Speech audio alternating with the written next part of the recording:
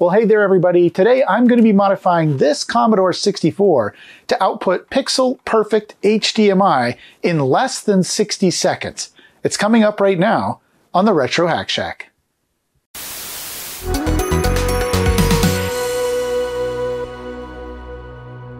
Well, hey there, everybody. My name's Aaron. Welcome back to the channel. Longtime viewers may remember a video where I installed a mod to a breadbin Commodore 64 that outputted crystal clear HDMI quality video. That modification required me to install a big PCB where the VIC-2 was, and then install another PCB up by the RF modulator, desolder the RF modulator, install a bunch of wires, get all that working. But we did get really good quality HDMI output using those mods and the RGB to HDMI device I sell on my website. Well, there's been an update. Copper Dragon, the person who actually came up with that mod for the C64 initially, has been working on a new mod, and it's much simpler to install, much smaller, and it's extensible because of a new protocol I'll tell you about in a little bit. I decided to challenge myself to try to install this modification in 60 seconds or less. But first, let me show you all the parts and pieces you're going to need if you want to install this mod yourself. The first thing you're going to need is this relatively new board here. This is from Copper Dragon, who also made the previous mod I showed on my channel, and it's called the VIC-2 Dizer in this case, the VIC-2 Dizer. And there's multiple versions of this that I will talk about later. This one happens to be the VIC-2 Dizer, and as the name suggests, the VIC-2, of course, is the video chip that's inside the Commodore 64. So this is what I'll be using today. This board uses a very tiny FPGA down here in the middle and some other logic chips and things, and it is small. This chip is going to go where the VIC-2 usually goes, and then the VIC-2 is going to plug into the top of this board right here. Now you see these two pins right here, so the next thing you're going to need is something to plug into those pins, and there are cables available as well on Copper Dragon's Tindy store. So here is the cable that is going to plug into the board here, and that is eventually going to connect to the RCA jack where the composite output would normally be. And then from there, you're going to need this special cable, which goes from the RCA cable in the back of the Commodore 64 to, of course, the RGB to HDMI board that I sell on my website. So many of you have purchased this board from me. Thank you so much. All those funds that I collect do help support the channel, and they also help support the RGB to HDMI project. So thank you so much, and thank you for your patience as we've been waiting for certain chips to come in that have been in short stock since the human malware bit us in the butt. But anyway, yeah, so for the RGB to HDMI, you're going to need a Raspberry Pi. I'm going to be using the Raspberry Pi Zero. I think this is the first version of the Zero, but you can use a Zero, Zero W, Zero 2, whatever you want, or any of the more modern Pis as well. And then we will be using the RGB to HDMI main board, of course, and the analog board. And when you look at these components, you might notice one thing. Specifically, this cable here only has two connections on it. And of course, one of them, since this is pretty much anything electrical, is going to need a ground. One of them is going to be a ground, and the other one is going to carry a signal. But this won't allow you to attach this to a normal TV. In fact, once you install this mod, you won't be able to use a normal TV with this Commodore 64 anymore unless you reverse this mod. And that is because the VIC-2 Dizer and the other Dizers in the family here actually use a brand new protocol called LumaCode. LumaCode is a brand new protocol designed to take the video data from a vintage computer or game system and transmit that in various voltages to a video scaler like the RGB to HDMI.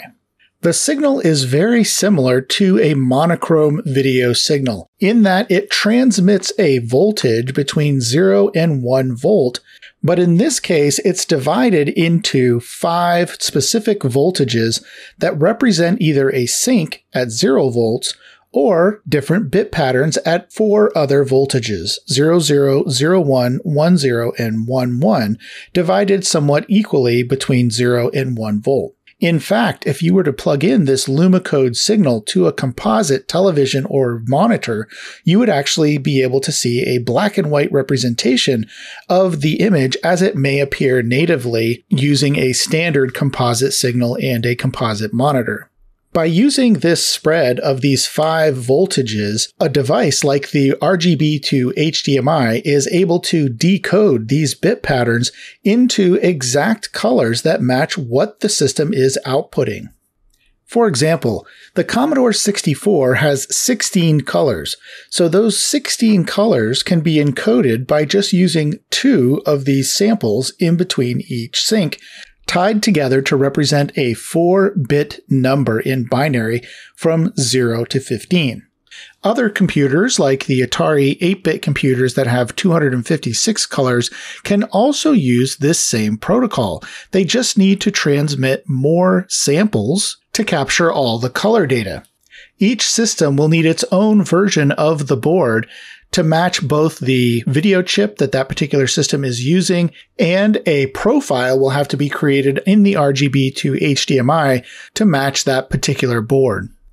It's a very flexible system that can accommodate a lot of different early computers like this, and I'm really excited to see what's going to happen with LumaCode in the future. If you'd like to take a crack at designing mods for your favorite retro computer, look no further than today's sponsor, PCBWay. PCBWay offers inexpensive PCB manufacturing and a whole lot more. Need assembly services? No problem. They can do front side, back side, through-hole components, you name it. They also offer 3D printing, CNC milling, and more. So check out PCBWay for your next project, and I thank them for their support of the Retro Hack Shack. All right, it's time for the 1-minute test. I am a little nervous here. I think I need to warm up a little bit.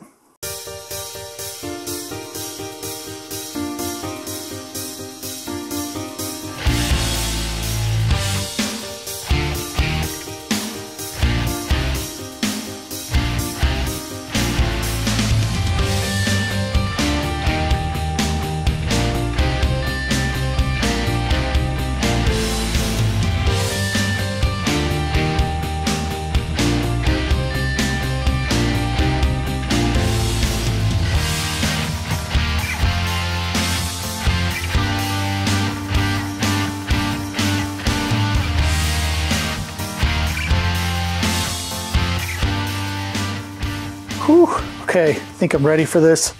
I have not done this before, but I will say I've done some things that the normal Commodore hobbyist would probably have done with their system.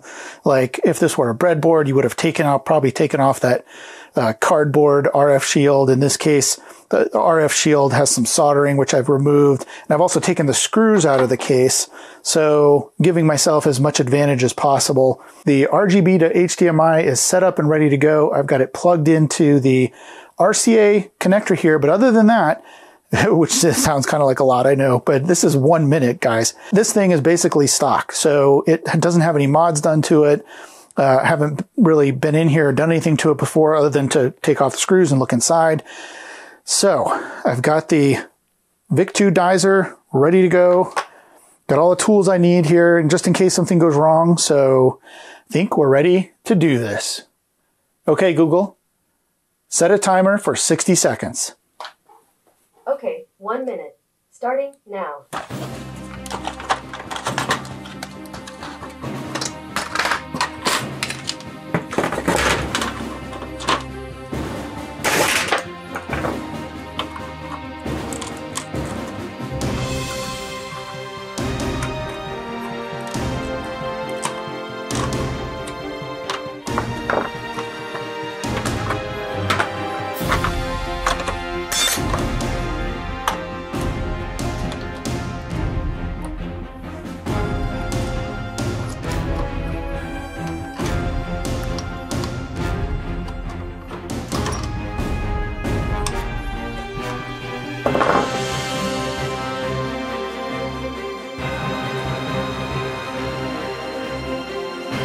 We're almost there.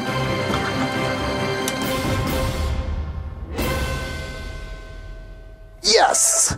Oh!